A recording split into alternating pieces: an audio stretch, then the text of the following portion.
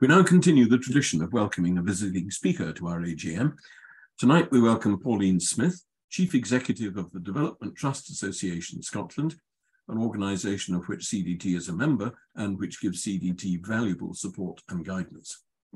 Pauline took up her post in July this year after years of experience in development trusts, having been Chief Executive of Connect Community Trust in Easterhouse, Glasgow. She is experienced in social enterprise and grew a development trust from 1 employee to 56.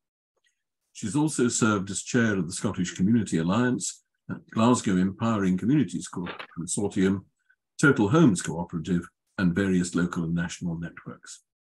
Pauline is obviously very well qualified to speak to us about the challenges and aspirations of Cupar Development Trust and of Cupar and District. Pauline, over to you. Thank you very much, Bill. You know so much about me. I'm impressed. Where did all that come from? Thank you for inviting me along tonight. It's been really interesting hearing about some of the work that you've been going on or going through in the last year from Bill there. I was going to tell you a wee bit about myself first, but actually I think Bill's done that for me, to be honest. I've taken up the post in July with DTAS as the Chief Exec, but I'm not new to DTAS or Development Trust, so I bring a wealth of experience with me, understand the sort of the experiences that you all go through, how it is difficult and it can be challenging working within communities. It also can be really extremely satisfying, and all the differences that we make within communities it can't be underestimated, and we need to be shouting from the rooftops about the work that goes on within communities and tirelessly within communities, often under volunteers only. So thank you for having me. Since starting, I've tried to get out and visit as many development trusts as possible because my experience mostly is within urban areas. So I've been trying to get out to as many rural sort of areas, but also the membership in general, just to really understand what everyone's going through.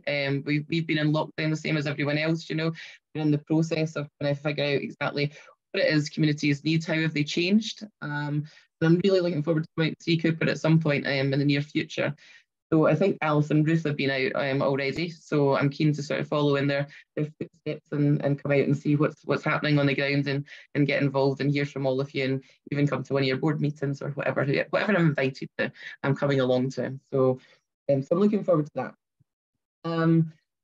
I talked about Bill a little bit today and read some of I had a skim through some of your reports online on your website. So I'm seeing that you're sort of 15 years old this year or recently. So interestingly, that DTAS is 20 years old next year, so it's our 20-year anniversary. So I'm really looking forward to getting out to the members where lots of stories to tell. Cupar will have lots of stories to tell. So will all of our members. So we're looking forward to bringing those together, whether it's in video form or storytelling, etc., creative stories about the journeys that development trusts have been on, and where they are now and what's ahead of them, really. So well done with the 15 years, and it'll be 15, 20 more years, won't it, of developing the organisation and what needs within the community. The development trusts have lots of different plans and activities. Some of them that are doing it within their communities direct. Some are looking at assets, buildings, lands, or working in partnership to deliver services directly. I had a quick look at the Cupar Interpretive Plan, is that right? So in 2017 that you carried out, which is great. And I love the statement where you've put Cupar is the finest asset. Cupar's finest asset is its people. And I think that's such a true phrase. Quite often, assets get talked about as buildings and facilities and housing, like physical structures. And I think I'm really impressed that you've got that as your foreword of actually Cupar's people are the assets and the finest asset. That people are the ones who shape the place, and that's what development trusts are all about. The bottom-up approach is very much about people. And we've just had a chat before the meeting started there about people are that you need to consult the people and what they want, and then develop from there. That's the core of what development trust and community trust are all about. Bill also said that they're actually, and I've read it in one of the papers that come out about the vision as well, a creative community with cause, and the cause being the people again. So it's so important, and I'm really impressed that that's at the heart of everything that you're all doing, which is brilliant. pleased to see that Bruce is here actually. We were talking about the Strengthening Communities funding that you secured through DTAS. It's a key part of our member support package that we've had for many, many years in partnership with the Scottish Government. So not only does it help within the communities, it also the Scottish Government recognise the work that you and other members are doing. So I'm glad to see Bruce is here tonight, and your new admin support will be coming in too. Exciting news, and I'm sure the post will help capacity of the organisation. I'm presuming everyone else is volunteers up until this point. So yes, so brilliant to see that the Strengthening Communities, that's the core of it, build capacity within organisations to take the pressure off volunteers that have been there often from the start.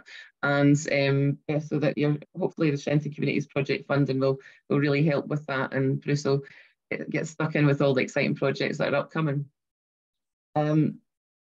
Yeah, I was interested in reading about the Inner Court project as well. You've mentioned it earlier, the Development of Kingdom Housing Association. Brilliant to see that you're working in partnership with other people within the area, Cupar being the driving force behind the actual development itself, which is brilliant. That's come straight from the community, hasn't it, of actually highlighting an area that needed to be development and then working in partnership with someone that could take it to the next steps. I actually had a meeting with Archaeology Scotland. I don't know if they're the archaeology guys that are working with you, but really interesting project there, like to not lose, I suppose, the rich history. It sounds like Cupar has an awful lot of looking at the events that you're doing, and the archaeology of inviting other community members, whether it's children or adults that are involved in that, really keeps that story going and keeps the history alive and well before the next stages of development. So that's great. We're really looking forward to working with Archaeology Scotland as well on some other ownership support projects that we've got going across the country. What struck me about the Inner Court project actually as well was we talk about community anchors quite a lot. So, we've been talking about them for years. I remember years ago being involved in DTA and thinking it's another buzzword that's coming out. Community anchors, that is who development trusts are. But actually, as the years have gone by, I think it really does state who you are and what you're doing. So community anchor of working with a housing association or other partners certainly seems to be what Cupar is doing. So that's really good to see, and I think it's a prime example of what a community anchor organisation is within your community. I was hearing about the 20, how many organisations was it you had yesterday? Again, another prime example of coming together. Is it 33 organisations? 33 people, yes. 33 people, all in the same room. Prime example of how Cupar can bring a community together, isn't it? And work together with other organisations. It's no mean feat. I work across various communities, and it's no mean feat of bringing 33 people together of different organisations to talk about plans for the area and how you can share resources, look at funding options together, share ideas. So it's really good to see that, and I'm excited to see where that sort of goes in the future. I'm sure that I'll get along to one of the events that you're planning as well, hopefully. So I was going to talk a wee bit about the main role of DTAS. So we're in the process of revising all our membership benefits. We've got a range of topics that we're relaunching through the regional and network meetings. So I don't know if there's been one in Cupar at the moment, has there? Regional network meeting? No. No. Not yet. So they will be coming to you soon. Great opportunity for getting Development Trust together. We're also planning a Strengthening Communities project network meeting. So that'll bring all the Strengthening Community projects together. So sharing ideas, lessons learned, anything, issues, barriers, anything that we want to develop, any other support that's required. And it's hard for me not to talk about the cost of living.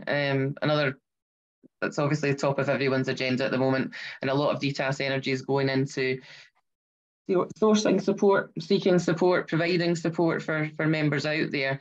And I know, Bill was talking to me earlier, and there is pockets of deprivation everywhere, although everyone's not on the top SIMD. We have launched a programme of funding with the lottery today, so please have a wee look out for that. And that's about distributing funds into areas of deprivation or people that are vulnerable or struggling. And it was mentioned at one of our Pockets and Prospects funding that one of the members in a rural area really struggled to access any funding actually because they weren't in the SIMD areas. And I think at DTAS, well, I know at DTAS we are recognising that every community is different, you know, and you can be an athlete in an area with also pockets of deprivation and other struggles. So please bear in mind that DTAS is there for and the funding is there for yourself and others to access, and it's flexible and we're approachable, obviously, to the needs of the Development Trust membership. And we'll listen to what the struggles are relating to the communities that you're living and working in. Obviously, policy and influencing, it's key to what DTA does. And we've got top priorities with community wealth building, net zero, asset ownership, local democracy and governance, alternative finance models, renewable energies, housing. Bruce and Bill and myself were just talking as well before the meeting started about sort of net zero and how, you know, like there's renewable energy, there's a lot of solutions in there and lots of communities want to do something. Unfortunately, it does sometimes, you know, land on the community and development trust to do it, hopefully in partnership with councils and local authorities and Scottish Government, which is where we come in and we're hoping to influence and help with that process.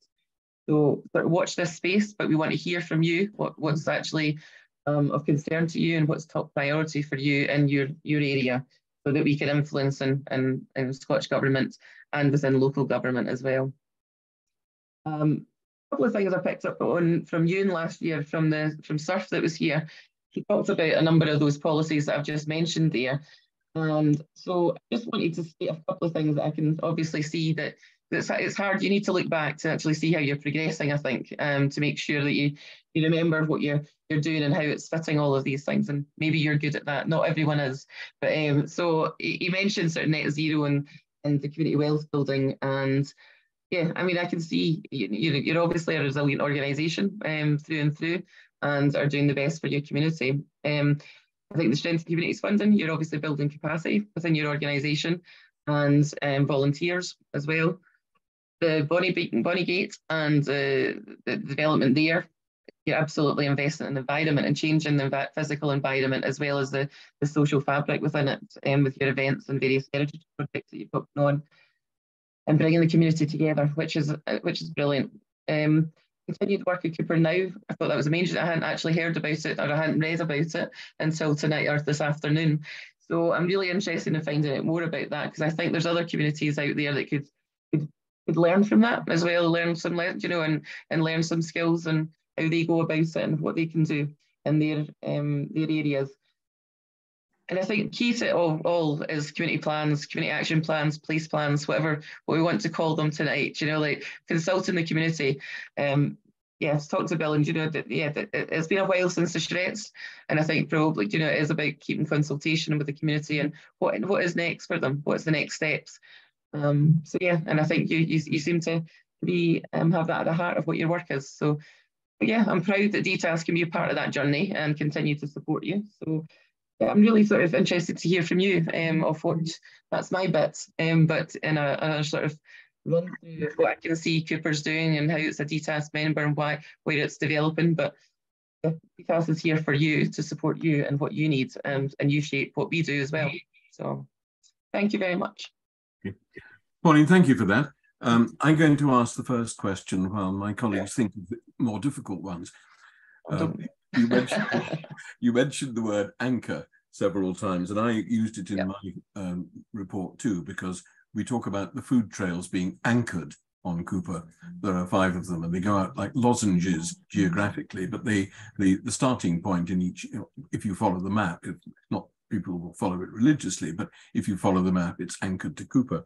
You mentioned anchor in the context of archaeology, and it was a big boost to the town when we realized that our history didn't start in 800 AD, but in 2500 BC. Wow. That was quite a thought, because this wasn't the sort of picture that people, even the locals, had of Cupar before then. But the one I want to take you up on, anchoring. The new fund that you announced today is called the Community Anchor Funding, if I've got that right. You have, yeah. I mentioned that we have, when we were talking earlier today, I mentioned that we have 2 postcodes in Cupar on the SIMD, but we also serve a wide rural community where there are pockets of serious deprivation, lack of transport, all sorts of reasons why people are suffering. I think I mentioned to you this morning that our food bank issues 3 tons of supplies a month, which is a remarkable statistic by any standards. And I'm just wondering, because I haven't had time to read the brochure on it yet, does this community anchor funding give us the opportunity to do something in our more rural areas? Or is it tied to something that's so identifiably a community? No. So it's called the Community Anchor Fund. So it goes through Development Trust, and it's got a few other partners in there through CIS and Poverty Alliance. So it's directly coming through us so that we ensure that it's going into the communities that Development Trust serve, basically, and puts the trust in them to, and the similar happens with the COVID funds, where we're putting the trust in our organisations to know what's on the ground and within their communities. So no, it doesn't have to be it doesn't have to be in specific postcode area or SIMD. The fund is very much about setting up for you to tell us what the funding is desperately needed for, so it can be in rural areas or urban areas. That is down to the development trusts and anchor organisations to let us know. We for many years have argued our point about community anchors and putting trust in them, and then not being so heavy on the monitoring and the criteria, I suppose, because you have to put trust in communities to be flexible with the funding to get it in the heart of where it's needed, but actually going directly into the communities. So that's what this fund's about, and being trusted to support those and get it into the heart of where people are going to, sort of vulnerable people. Thank you. Thanks, Andy, for being able to understand you must go. Right. What we'd say as well, community anchors and within Scottish Government is always about, it's got an emphasis on working in partnership. So you talk about the food bank and other places within Cupar, so it could be that the Cupar Development Trust is the anchor that brings some funding in to then support other organisations that maybe don't have access to that funding or are struggling within the area as well. So it can be used in that way as well. Thank you.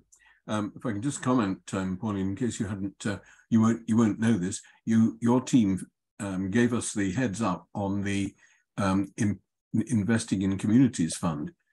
We were all set to do something about finding a community hub for arts and culture and a better place for the museum, when we discovered that only charities could apply. So we brokered 3 local skios to put in a joint bid. And that bid has gone in for Cupar. That's fantastic. Excellent. And we wouldn't even have heard of that funding if your team hadn't alerted us. So thank you very much. Oh, you're very welcome. There's an e-newsletter going out at the end of this week. So that'll have some more details on different funds and different support that's out there as well, which again you could share with other members in the community as well. Thank you. Ali Murray, I think you had a question for Pauline. Hi there, Pauline. Thanks for that. Just what can your organisation do for Cupar? Depends what you need. So I suppose our list of member benefits are lots of things to do with governance training and yes, governance and training for the boards. We can support access to funds for community action plans. So if there's engagements that you require within the organisation, do strategic reviews. We link you into other funding opportunities. We do directors training. We've got governance support packages. We've got toolkits on monitoring and proving what you do. Yeah, I mean it's pretty varied, to be honest. There's a list of about 70 odd different support packages that we could give you. The key is the development officers. So at the moment you've got Ruth, I think, who's the Strength in Communities project manager for your area and for your funds. But we also have a team of development officers in the background of that. We also have a community ownership support service, and we have a community shares team. So community ownership supports team is very much about asset ownership. So if you were looking at a building or looking at land within the area, then they would handhold you through the process of that. Community shares team is about the alternative finance side of things. So if some people want to set up community benefits societies to raise funds to refurbish a building, or it could be various things, crowdfunding and bonds, etc. Yeah, I mean, lots of things. It depends. We just need a chat about what you think your direction is that you're going in, and yeah, and then we'll see where we can support that. Great. So are there timelines for these kind of initiatives? Have you got set deadlines? So our support is there, not non-stop. Community ownership support, it's a rolling programme. Our funds, the lottery fund that's out just now, that's a deadline. Can't remember the exact date of it. It's only a 6-month fund, so there is a deadline on that. Pockets and Prospects, hopefully it'll relaunch again. That's just closed. And the Green Shoots funding that's out just now, that's a rolling programme, so you can apply any times for that. I'm happy to send it, whether it's Bruce or Bill or yourselves. We can send through some specific information on those funds, but everything else is a rolling programme, just as and when you need it. You need the support, really. Great, thank you very much. Andy, you said earlier on that when you come to AGMs, you always worry that you're going to end up with a job. You're quite close to having to read what comes from Pauline. Other questions or comments, please? One issue that I might raise is that Fife Council have started the process of revising the development plan, in which no doubt Cupar Development Trust will want to take a particular interest. And I think there's a consultation which goes on until about the 18th of December. Now, to what extent do you think development trusts should be ginger groups in commenting on, in some detail, on development plan progress? Is that something which you see as a significant role for development trusts? You won't be surprised that local authorities, I think, should take development trusts very seriously. That's our angle for it. So we are very much about bottom-up approach, of development trust being at the heart of those conversations right at the start, I would say. So if there's development plans on the table, I would see development trust, yes, being involved in that as much. I mean, it's up to every community. I can't talk for every community wanting to be that, but my opinion would be, and of development trust being at the heart of some of those developments and being able to influence them as well. So whether it's even just as basic as procurement and of what's happening with once it's in place, or whether it's at the heart of actually what is getting developed within those plans. So every local authority is different how they've implemented them, I would say. But yes, I would say development trusts have to be at the heart of that. Thank you. We have rather taken that on board, and one of Bruce's big roles in the spring, among all the other things he's going to get on his shoulders, will be preparing for community plan, place plan, and responses to the development plan. So any number of plans, what we need to get, of course, is delivery. Yeah, I think that's the problem, is that people can get too bogged down in so many plans that are out just now. So I was just saying earlier that I went to a presentation when the Development Trust put up a slide of 20 different plans that they were expected to look at or produce or could produce, and it was recommended they look at them. And really, it needs to be a bit more structured than that. So yeah. Our MP has visited us briefly, but has had to leave again. She heard some of the more poignant commenting and was spared my report, so that was a good visit. Are there any other questions? Because I see 7:30 is fast approaching, and that would be a good target, I think, to wrap this up. Or if there's nothing else, could I have some more questions, Jonathan? Yeah, Pauline, is there a sort of link on your website to the funding that is available, and what particular pockets of funding are available? Yeah, so our website is needing a complete overhaul. We've got a meeting on Friday. Hopefully it'll come. But no, most of them are going out through mailings, so member mailings. So we've kept it quite through the email list. But I'll send it all to Bruce and for circulation round you all. One, because there's some funds that are just for our members. So if we put it on our but the members area is very, very close to getting a complete revamp. It's been worked on for quite a few months now, so it shall be there in the members area. So on our website, there's the public pages, and then there's a member login, which if you haven't got, then any of you want, you can have. We can get everyone. Some boards have got 3 or 4 people on the member logins, so you can see all the updates that are in there. Okay. Just give us an idea of how many development trusts you oversee and what your budget is for the year, just so that we have a sort of. So we've got about 370 members at the moment, so full members. In the process, we've got about 70 early stage members that are going through the process to become a development trust. And we're also getting about 2 inquiries a week at the moment of people wanting to set up development trusts.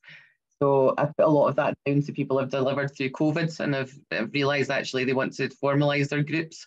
So that have maybe been informal groups up until now, but 370 is in our membership at the moment, and that grows every day. We also have wider cost membership.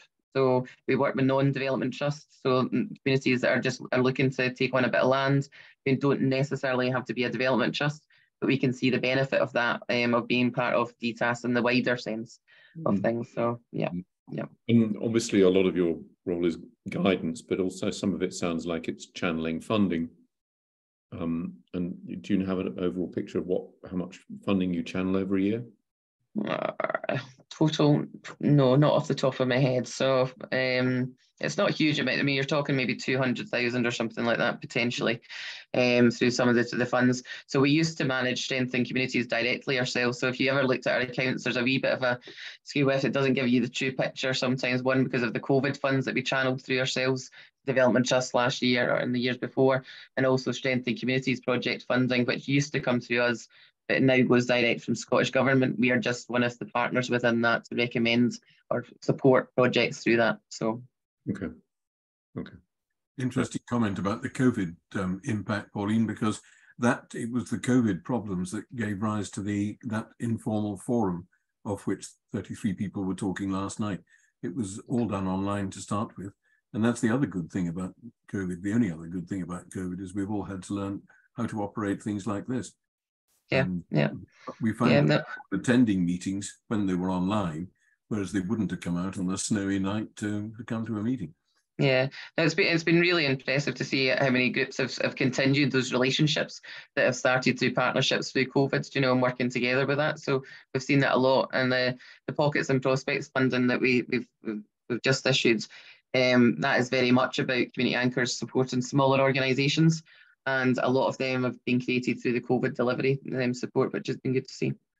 Thank you very much. Is there a final question for Pauline? Yeah, Pauline, I was wondering about your links into the Scottish Government and how that mechanism works. Well, we have regular meetings with them. So we would I sort of call us a trusted friend to a certain extent, but we're not afraid to say when things are looking to be improved or things that could be changed. So we have sort of regular reports that go into them through, partly because we get funded partly from them. Not by all means all of our funding from them, but we provide updates on issues that people are facing within our membership. So we've shared like our cost of living crisis survey that we did. We've shared information on community wealth building and influence for additional funds. So yeah, I would call us a trusted friend to a certain extent, but also not afraid, because when a couple of the network meetings I've been at, people are asking us to be maybe a bit more vocal on social media and various other things. And it's not that we're not, we do it face-to-face and within meetings with Scottish Government and others to try and influence policy. And there's lots of things come out of that. The Strengthening Communities project funding is one of those things, we get consulted on investing in communities funds, what the shape of future funding should be. So we're around the table with some of them. We're also in the net zero strategy groups. So yeah, trying to influence how the funding or the streams or the support from Scottish Government could get wider, and how we can influence that specifically for our members. But there's other people around that table who have other membership organisations. So we're one of those voices on behalf of you. So that's why I'm keen to get more questionnaires and surveys out to you. The network meetings will provide us with that two-way conversation with our membership. I'm conscious that we can't get everyone around the table. So we want to get as many voices heard as possible. And I know personally myself, being experienced with network before, I want my voice heard, you know, and I want to be able to voice that opinion for you. And it's a wide spectrum of voices we've got right across, but they're all valid. So we're trying to find extra processes that we can put in place there to get your voices. What is it for Cupar that we need to do? You know, what is it we need for Mary Help? You know, like they'll all be slightly different, but that's our role. That's what we need to be doing. Great, thank you. Pauline, thank you for that. I think I'll call a halt now. It's been a very interesting and busy set of questions, but my vote of thanks, of course, is for your presentation to us. Thank you for coming. Thank you for being here in the first place. Thank you for ranging over things that are relevant to us. It makes us think what we really ought to be doing and getting around to before we meet again. And very interested at the end there. Yes, please be the voice of, obviously, this development trust, among all the others you put to Scottish Government. We need our voices heard. And I know you're going to make sure that DTAS does that for us. And you can take back a message to your team. We are very well supported and we value our membership. So thank you very much for speaking to us. Thank you for answering the questions. And thank you for all you're going to do for us in the future. No pressure. All right. No pressure at all. Thank you for having me. Thank you. Thank you. So, ladies and gentlemen, thank you very much. I think I'll call a halt, and Bruce will now cease recording, and we'll all go to our evenings and enjoy the show you're going to tonight, Pauline.